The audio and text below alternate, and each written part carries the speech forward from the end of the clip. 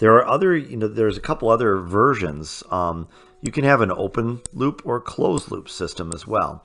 So if you think about like our motor speed, one of the things that we did with a variable frequency drive, where this driver might be a VFD and this controller unit might be your PLC. The PLC says, hey, I want the motor to go 500 RPMs. And so what the VFD does is it says, okay, well, I need to send, whatever signal, a 4-volt signal I need to send a 4-volt signal to the VFD. And then the VFD is going to say, oh, I need a 20 hertz signal to the motor. And, at some point, maybe that's 500 RPMs, right? The trouble with this open loop system is I have no feedback. I'm telling this thing to go 500 RPMs, we'll say. But I have no idea if it is or isn't going 500 RPMs. I'm just giving it a blind command to go 500 RPMs. That may work very, very well. But depending on the motor or the linkages hooked up to that motor or whatever it might be, it may be running at 400 RPMs. What open loop means is I have no feedback. There is no feedback to monitor what's actually happening. So basically, I have a set point, but I have no feedback as far as whether or not it's doing what I want it to do. Now, in this bottom one down here, we've got feedback. This is what we call closed loop. So open loop on the top means no feedback. Closed loop on the bottom means we have feedback. So as an example, I would have something like a tachometer. And it doesn't have to be like a physical tachometer that you're going to hold onto the motor shaft. There could actually be or it could be even better than a tachometer. You might have something like an encoder. An encoder is a disc that hooks up to the back of the motor shaft, so we can actually track the number of pulses per second, and we can determine the RPMs. So this feedback mechanism says, okay, I want the motor to go 500 RPMs. And now the feedback is going to tell me, well, it's actually going 490 RPMs. And then the controller can make a decision. It can say, look, we're not going quite fast enough. So I'm gonna add a little bit to this thing. I'm gonna add 10 RPMs to this and see what happens. So I'm actually telling it to go 510 RPMs now, and all of a sudden I get a signal back that says, okay, now I'm going 500 RPMs. So there has to be some sort of decision making in here, but it is getting feedback. It's sending out a command here, and it's getting feedback here.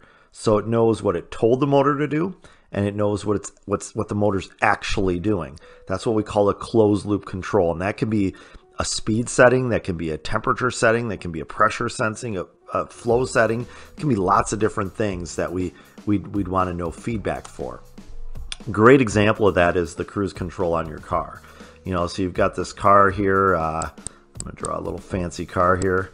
I got my car that's driving down the road here. And as this car drives down the road, at some point I say, you know what, I'm going to set my cruise control. So I'm going to set my cruise control at the desired speed. So I hit the cruise, I hit set, and now I'm set at 55 miles an hour, we'll say, right? That's awesome. Now my process variable is, what is my actual speed? And if I'm on a nice flat, I might discover, yep, I can maintain that 55 miles an hour. So this process variable is really the feedback that I'm going to get, from the speedometer or from the sensors that are reading my actual speed. Now what's going to happen eventually is this car is going to hit a hill. And when I hit a hill, all of a sudden I'm going uphill with my car. And as I'm going up this hill, my speed drops to 50 miles per hour. And what needs to happen? Well, that feedback, the process variable says, hey, I'm going too slow. So the controller output's going to say, hey, I need to accelerate a little bit. I need to accelerate on the gas a little bit because I'm going up a hill.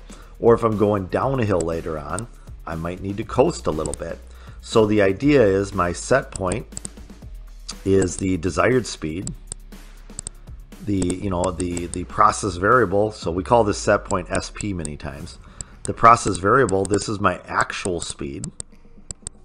And then the control variable, or the controller output, is, what do I need to do? Am I going to accelerate? Even better yet, do I need to go faster, or do I need to go slower? What do I need to do?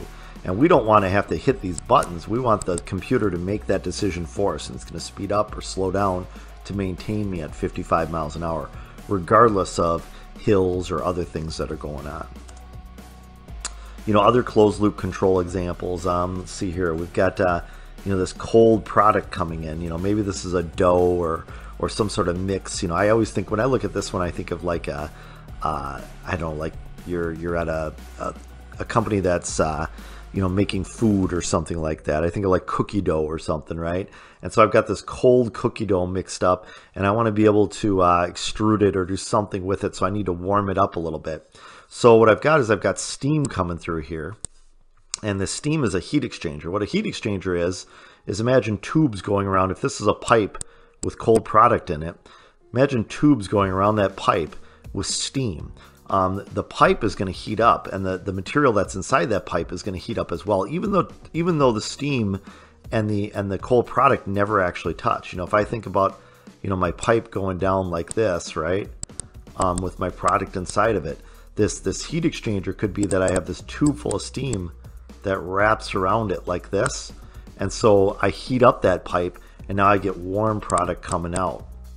Now the idea might be, you'll see a little sensor. It's called an RTD. It's sort of relative temperature is what we're reading on this. I'm going to get a reading based upon, I'm going to say, well, I want my warm product coming out to be, I don't know, 70 degrees F or something like that, right? I'm going to take a reading on this sensor right here. That's going to go back here, and this controller is going to say, look, you're too warm or too cold. If I'm coming in at 69, I'm gonna have this valve, this temperature valve here, is gonna allow more steam to flow through the heat exchanger.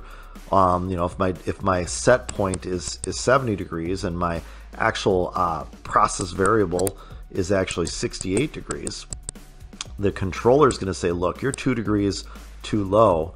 I want to open up this valve a little bit more and get more steam. Getting more steam, maybe 68 goes to 69, and maybe 69 goes to 70. Oh, and guess what? It's possible that it might go too high. Now it went to 71 degrees. Now it's going to say, out of the controller, it's going to say, hey, I'm a little too warm now. I want you to shut that valve a little bit.